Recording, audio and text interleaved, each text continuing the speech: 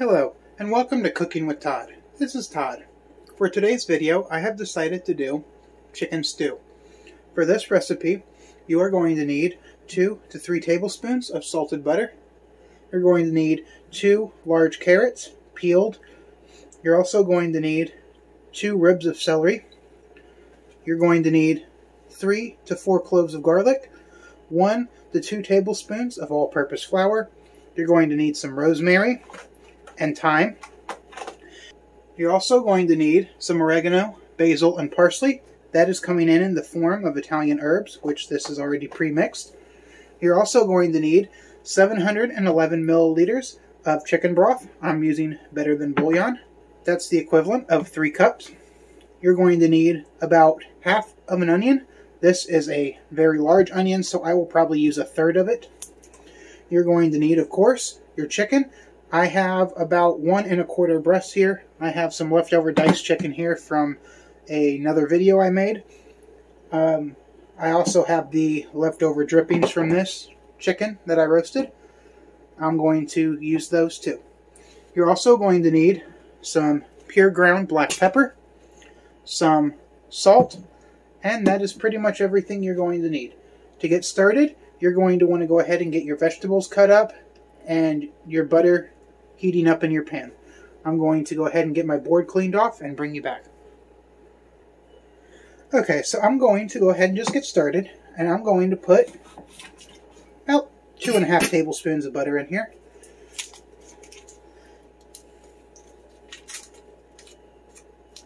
And I'm just going to plop that in my skillet, and I am going to turn that on about a low for now. And now I'm going to go ahead and just start cutting up my carrots and the coins, and to do that, I'm just going to do this.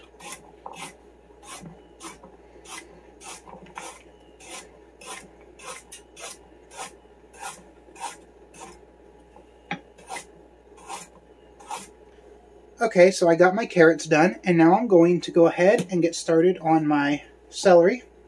To do this, it's pretty much the same thing. I'm going to go ahead and just stack these up. And I'm going to cut these up into about 1/4 inch pieces.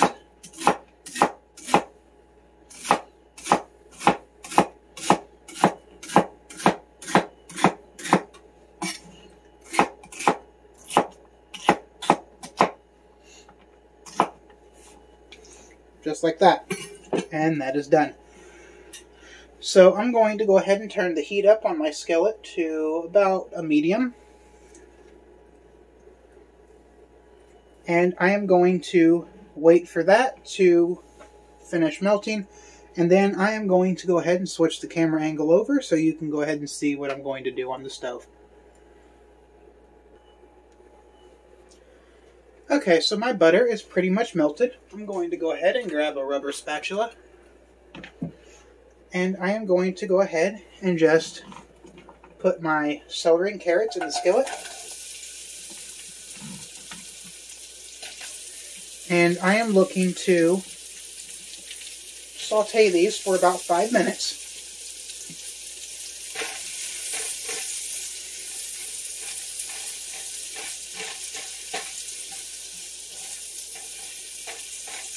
And while these are sauteing here for 5 minutes, I'm going to go ahead and start peeling my potatoes.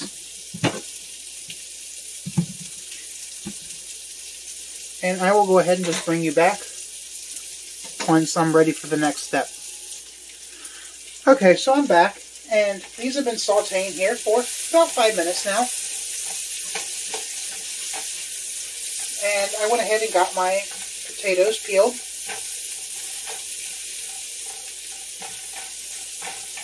And I am going to go ahead and start cutting up my potatoes. I'm going to move my board over so you can see my board too. And I'm going to cut these up into small cubes. And you're going to want them about this thick, about 1/2 inch. And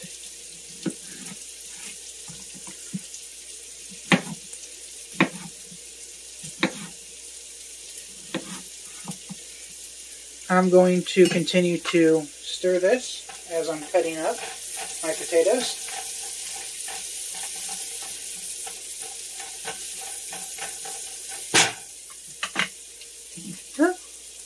You got a strangler there.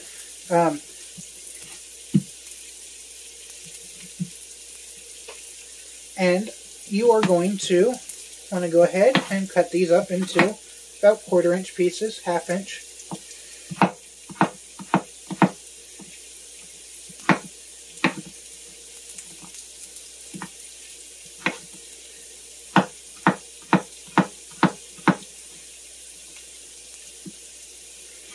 And then once all these are cut up, I'm going to go ahead and throw them in with the carrots and celery.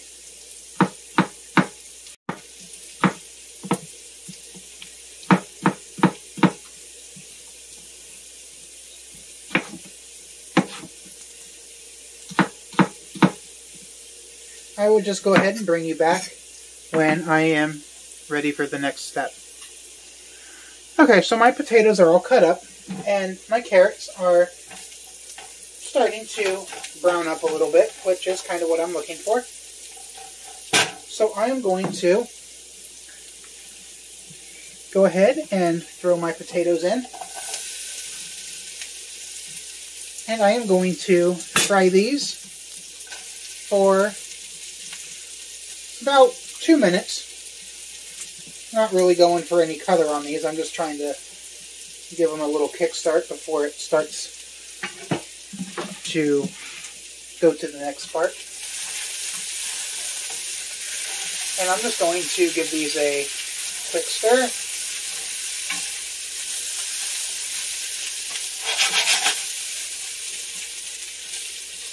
And I'm going to let those sit there and get a little color on that one side for, like I said, a minute or two, and I will go ahead and bring you back. Okay, so it's been about 3 minutes, and I'm going to go ahead and grab my garlic, and I am going to go ahead and crush my garlic in.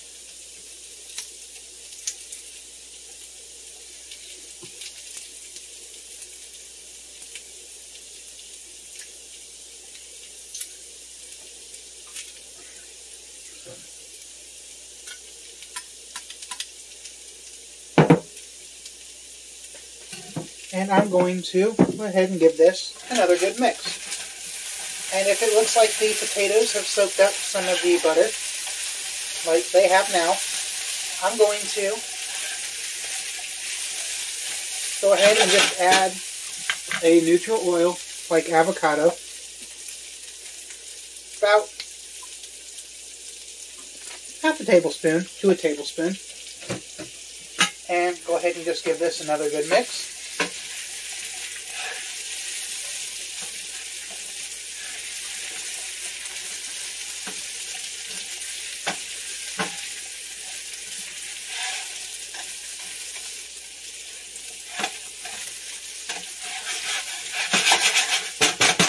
And now I'm going to go ahead and throw my flour in and give this another good mix.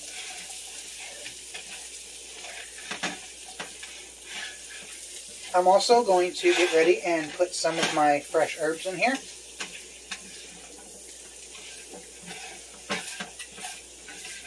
You just gotta watch and make sure that the flour does not stick and start to burn. I'm going to go ahead and grab my herb blend here, which is the parsley, basil, and oregano. I'm going to go ahead and grab a couple of sprigs of thyme. And I'm going to just go ahead and start ripping the leaves off. Just like this.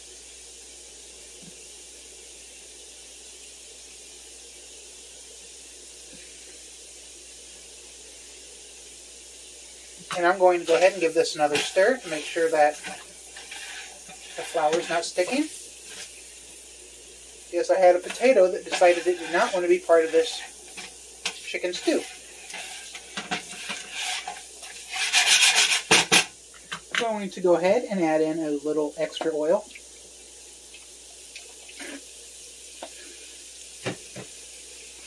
And I'm going to go ahead and put this thyme back in here. Throw it off to the side and grab my rosemary.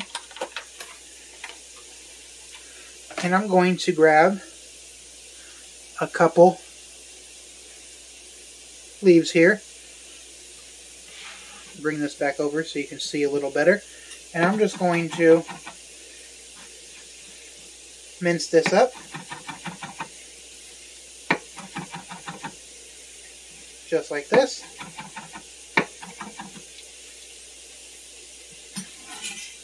And I'm going to throw that in. And give it another good mix.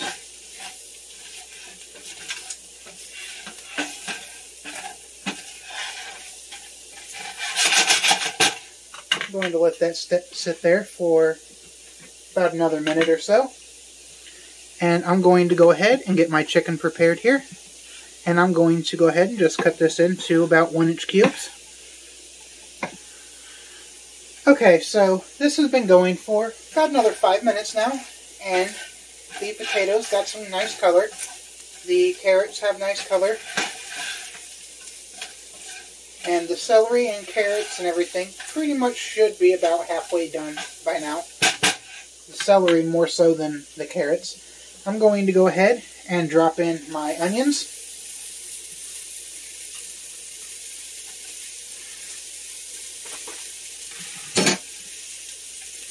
And I'm going to give this a quick stir again.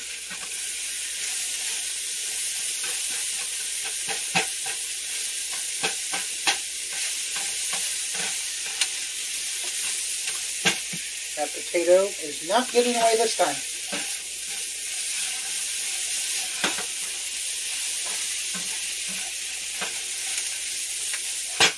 I'm going to go ahead and add in a little more oil. About another tablespoon or so. I actually think I might add in a little extra flour right now too. Because I kind of like my stews to be a little on the thick side. And this is my first time making this today, so I guess this is going to be a learning experience for everybody. And if it doesn't really turn out, then I guess this video will not be going up on my channel. And if it turns out, then it will be on my channel. I also want to go ahead and thank a couple of my new subscribers that I just got. I'm now up to 35 subscribers as of the making of this video. And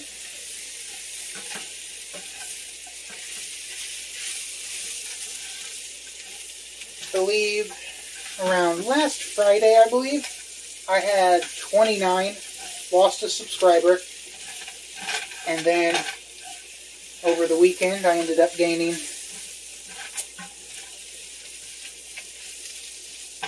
some subscribers, so that was kind of nice. I'm going to go ahead and just throw that straggling onion back in, and I am going to go ahead and get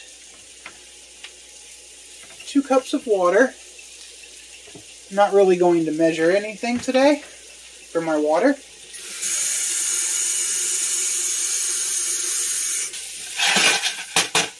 Alright, now I'm going to go ahead and just add in my water.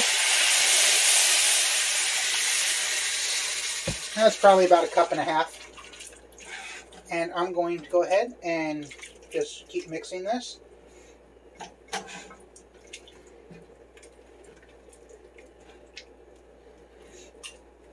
I am also going to add in my leftover chicken from my chicken Alfredo.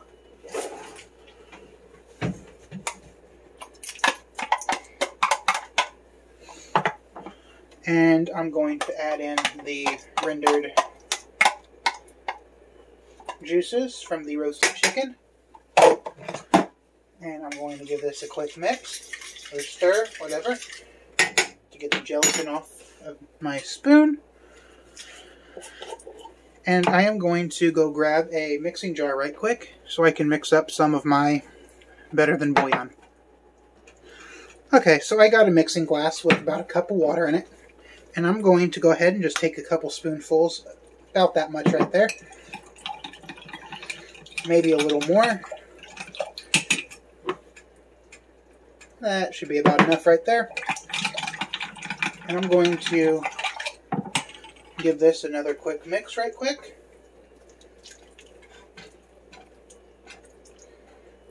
So it looks like I was pretty spot on by adding that extra flour in there. This is going to simmer here for a little bit, so it is going to thicken up more.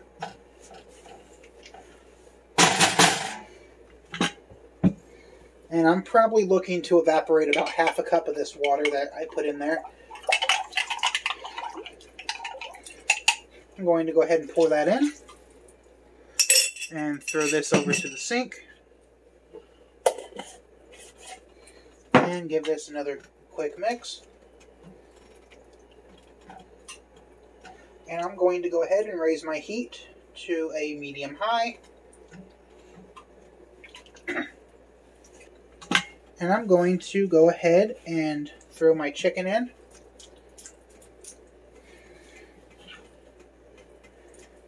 I probably should have thrown this in at the very end, but as this is a first time for this, I will see.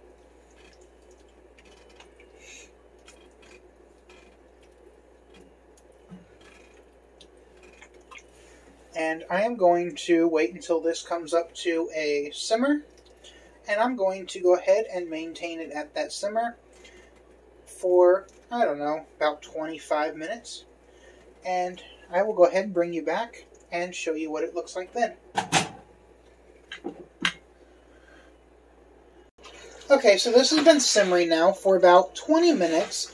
And as you can see, it has gotten quite thick. And that is one of the advantages of having a wide pot like this with tapered sides. It helps the moisture evaporate faster. I'm going to go ahead and grab a tasting spoon. And I am going to go ahead and just taste this for salt.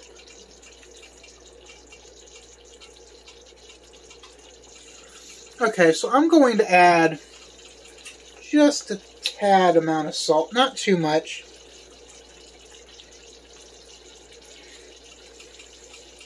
I'm going to say about half a teaspoon. I'm also going to go ahead and add my pepper in at this time. And I'm going to say about a teaspoon of pepper. And I'm going to give this a quick stir.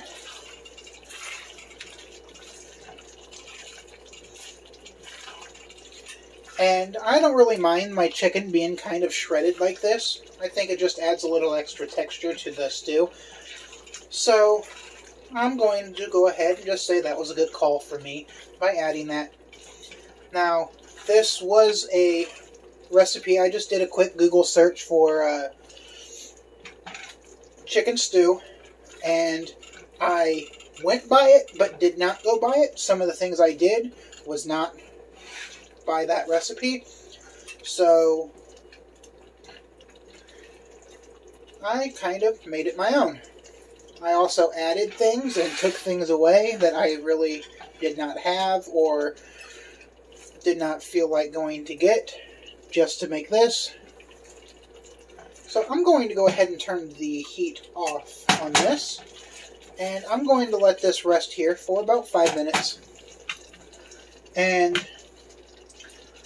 I might end up adding a little extra water as this is getting thick kind of fast. And I don't really like my stew to be this thick. So maybe I should not have added that extra flour, but hey, that's what experimentation's for. I am going to add probably about a 1/4 cup of water to this to thin it out a little. And I'm going to go ahead and just use that jar that I had and rinse that out. And I'm going to go ahead and wrap this video up right now. So if you enjoyed watching this video, make sure to smash that like button. Make sure to smash that subscribe button if you're not subscribed already. And as always, thank you for watching, and I hope you continue to come back and enjoy watching me on this journey of mine.